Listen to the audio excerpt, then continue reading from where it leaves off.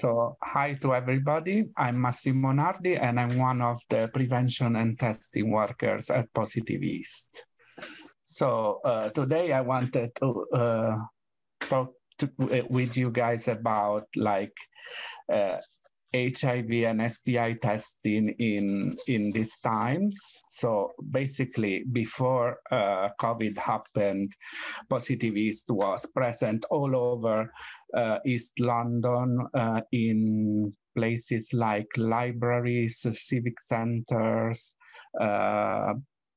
bars, wherever they wanted us to go, we will set up a clinic to do rapid HIV testing and STI screening, basically. So we went to, for example, in Havering, we were at a YMCA every quarter, and we were at the library as well every quarter. In Barking and Dagenham, we were at Barking and Dagenham libraries, and we were going around the homeless shelters there as well, because our service is our primary goal is to reach out to the most vulnerable population. So we have the LGBT community, of course, and Black and African communities at the foremost of our work, and migrant communities, homeless, and all this kind of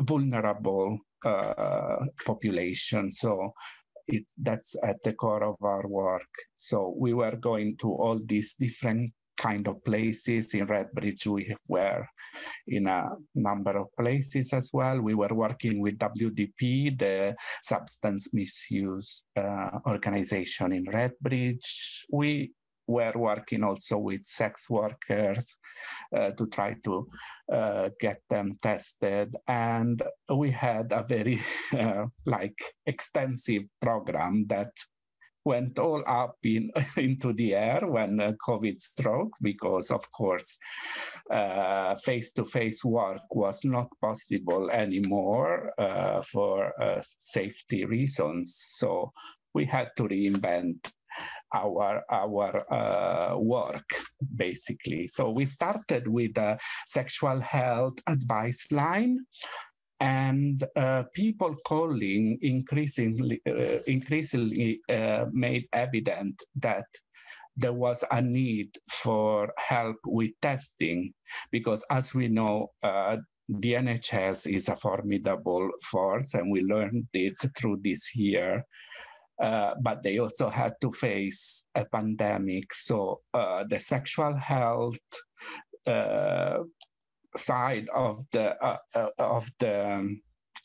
public health was relegated to self-testing, mostly. If people doesn't have any symptoms, they are asked to do a self-test, which is, of course, understandable, and I mean, it's for safety reasons. So that's the main scope. Try not to get people into hospitals and clinics if it's not necessary. And but we noticed that a lot of our clients had found this to be a barrier, self-testing. Some of them because of a language barrier, because SHL doesn't provide language interpreting. So they came to us asking, how can I do a test if I don't speak English very well? Other clients were coming to us because they were scared to do a self-testing kit for the first time, and they didn't know exactly what to do and how to do the test on themselves. And if they were doing things right, they were scared that their samples would be voided because they might do something wrong that they weren't aware of. So they wanted to be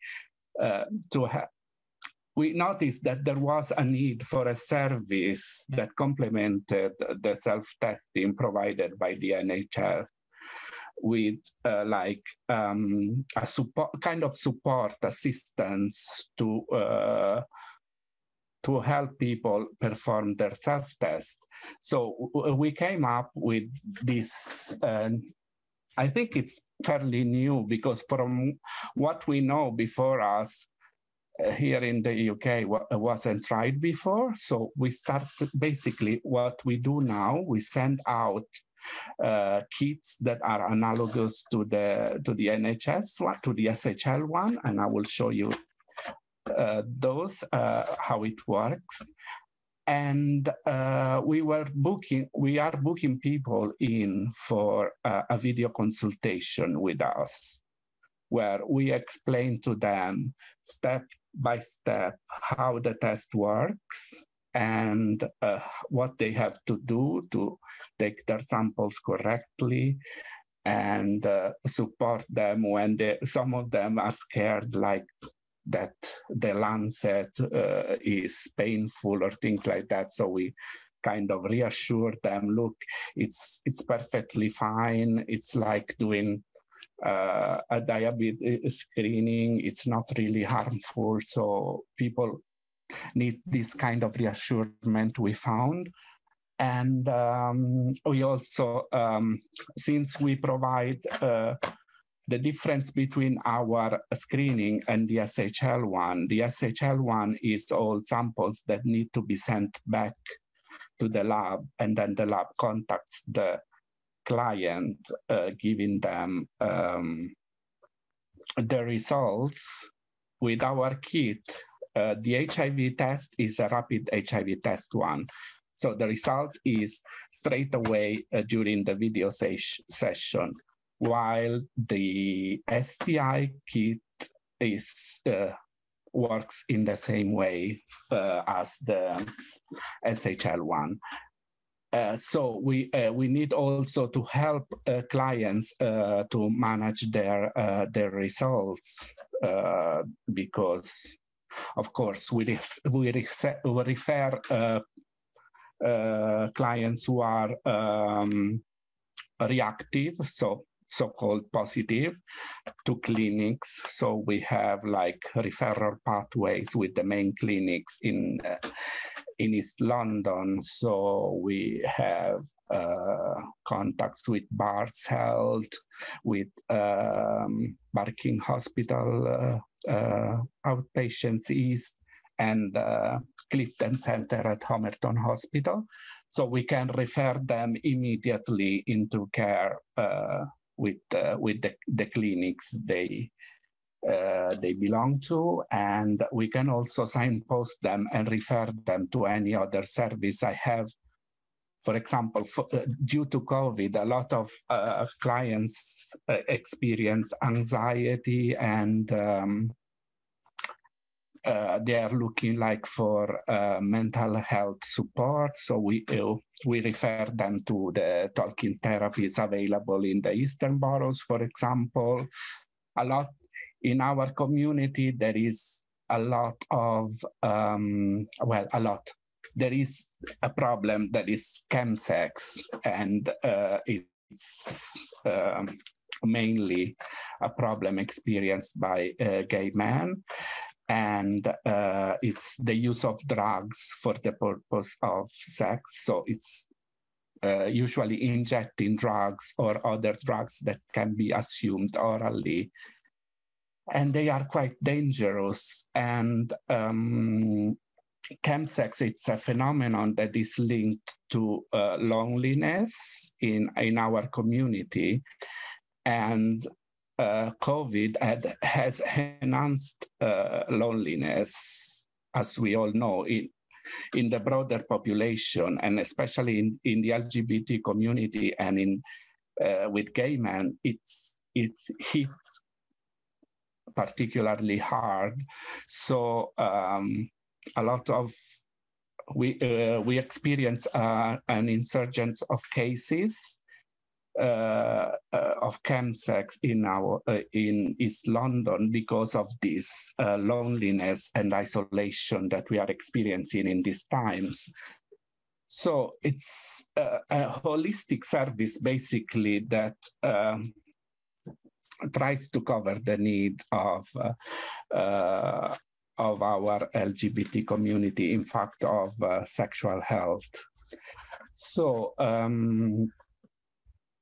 we also have, for a period of time during summer when there was no lockdown, we were also doing a little work of face-to-face outreach, working with partners as UCLH and Homerton Hospital that were organizing like visits to homeless shelters where they will propose like general testing for all bloodborne viruses. So they will test people for TB and COVID as well, and we will support them with the sexual health part of the testing.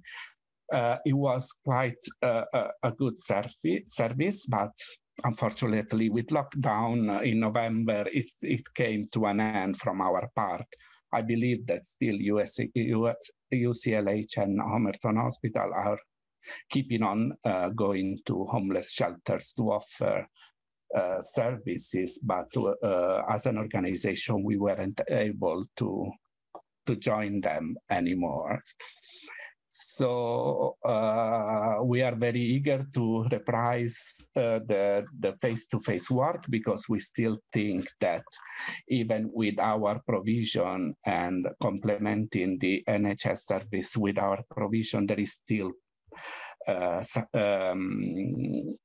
people who falls out of this grid of like offer, and for a lot of reasons, mainly because a lot of people doesn't have access to the internet, or they are not tech savvy, as you can say, or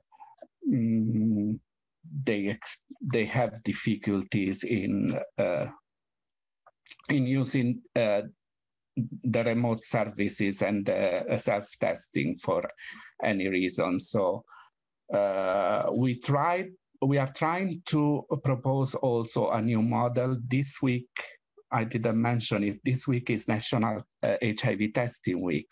So for this week, we are like piloting a new way of using our remote service. And we have partnered with different homeless shelters around East London. So we are working with St. Mungo's and in Hackney. We have been, we are going to YMCA in Romford. And we have also SHP hostels in Redbridge, I believe. And what we are trying to do is walk-in remote testing clinic. So basically, it works in this way. We send a certain number of testing kits to the homeless shelter, and then the hostel workers basically advertise the service to their service users, and then they get people to book an appointment for the day that we are going to do the walk-in. And then on the day of the walk-in, we connect on video with the hostel, and the workers basically function as reception, and they send in clients one by one. We already did it at Riverside Complex in Tower Hamlets, which is a female homeless shelter. I think today or tomorrow it's going to be in St. Mungo's. So it's it's working quite well. The numbers that we are having with remote testing are quite lower compared to the like face-to-face, because there are like objective difficulties and the times get longer because we have to send out the test and then we have to wait that the test kit arrives and then do the video consultation, and then for the HIV they get the results there and then, but STIs they have to send back the kit, and then the lab has to receive the kit and do all the tests. So it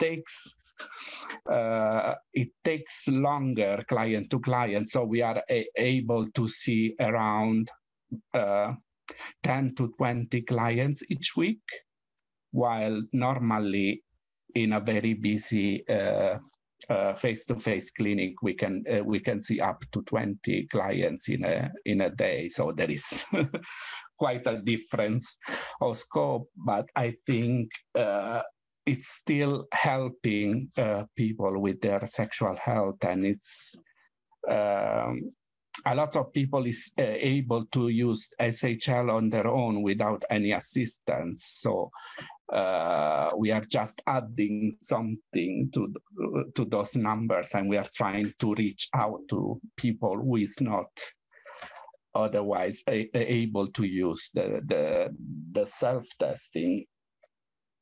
And yeah, I have also a kit here to show how it works. Probably those in the LGBT community who use SHL are quite familiar with it. This is a little bit different, but I will show you. So basically what we have is something like this. Sorry, but my kit is hyper-used with all the clients that I support. So this is the HIV test that we use. It's a third generation HIV test. So basically it has a 3 months window period, which means that it's able to detect HIV antibodies in someone's blood 99.97% of the time if the infection started up to 3 months before the test. So basically with antibody tests, it works like this. So the test detects the antibodies. So the antibodies form when the individual gets in contact with HIV, and they take up to 3 months to form in a certain amount that is detectable from the test. So we usually advise people, of course, we have a pre-assessment before the test to see if the test is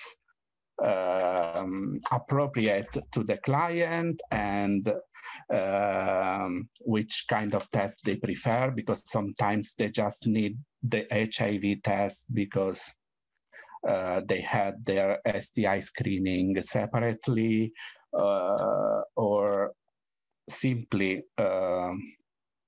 it's not, sometimes it's not the right service for them. So people who experience extreme level of anxiety, we prefer always to refer them to the sexual health services at the NHS, which are more like able to provide to those like more complex cases. But yeah, so the window period is 3 months. It's a very easy test. I will show you. There is this is the test itself, and then you have just a lancet. So the lancet is used to prick one of the fingers, and then with the test kit itself, we just take literally one drop of blood. It's just enough to fill in this little tip of the of the kit, and then on the back there is this little pot with the reagent liquid. We stab literally the pot with the kit, and we press it, and it starts going up. It works similarly to a pregnancy test, basically.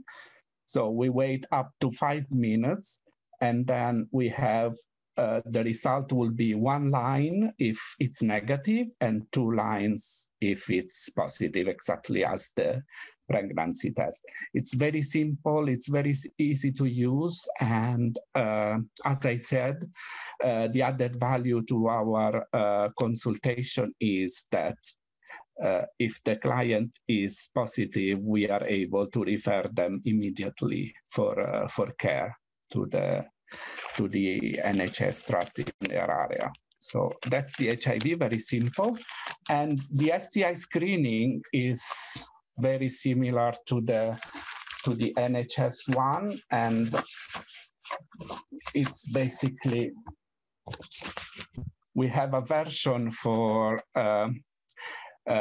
men that have sex with men, and we use it for the LGBT community as a whole, because it covers trans men and non-binary individuals that have sex with somebody who has a penis, basically. So we take like a little sample of blood. And the problem sometimes with the clients is that they find it daunting to fill in a pot like this with their own blood, because they are like, oh my God, how do I do this? So a lot of the work that we have to do is to reassure them. We say, look, in the pot, there is a lot of this anticoagulant gel on the bottom, and we have to fill it up to the second yellow line. So basically, it's an average of 16 drops. It's not like we are trying to bleed people to death or something. So it's very easy.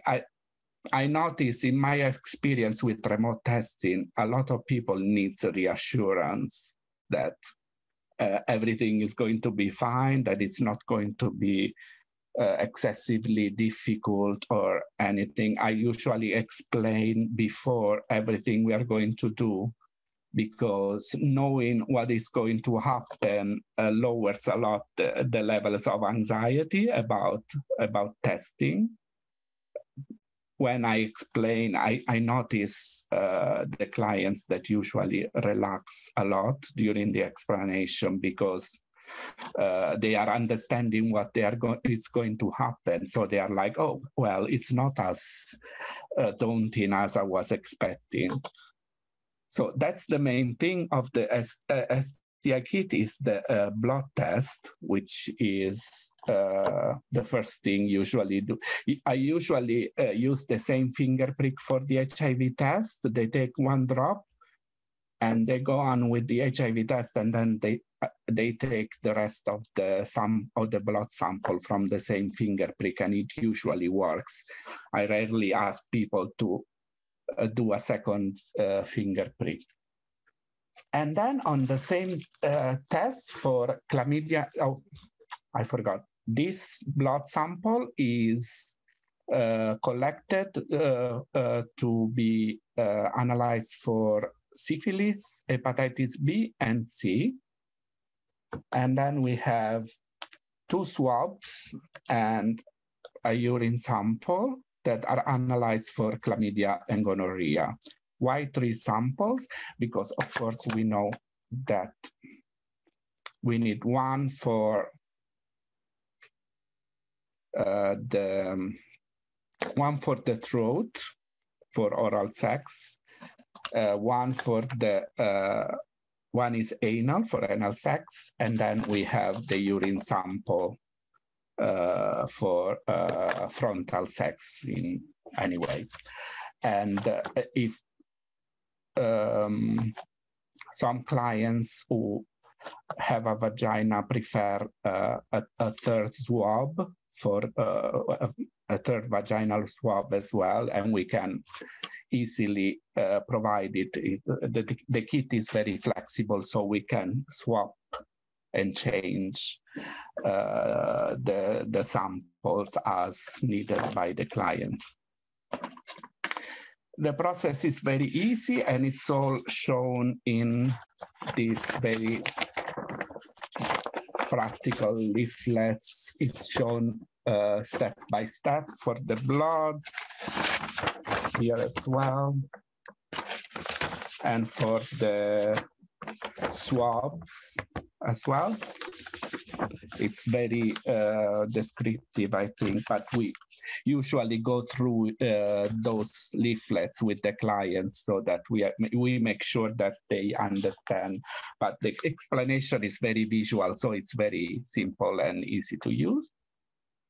And then differently from the SHL, there is a form that they have to fill in, and of course we assist them to fill in the forms as well. And there are also little labels that need to be filled. I mean, it's a little bit more work than with the SHL one, but we are on video to guide them through all these bits. So usually they are very good to do it. And then after all the samples are taken, everything is put in a pre-franked envelope with the box and sent back to the labs at Barts Health. So this is how our test works, and the uptake is quite good, and people is like finding it useful. We had we just did a research about our testing uptake in Redbridge, and we are just about to publish the results. And we found with this research quite a lot of appreciation of the testing kit, and a further positive result that we had from remote testing, from our remote testing service, is that the demographics of the people who are getting tested with this remote service is completely different from the face-to-face work that we did before, because we get a lot of younger people. We get more people from different ethnicities, like Black African, South Asian, who sometimes don't feel comfortable to go into a clinic for a variety of reasons that they can have.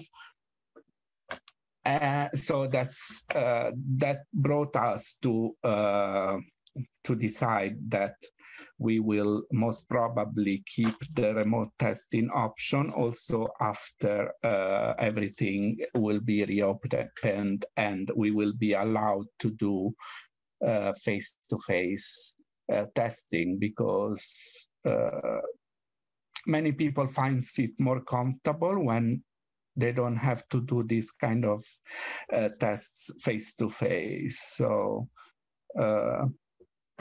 we think it's a valuable service that needs to stay on our in our provision for the future as well.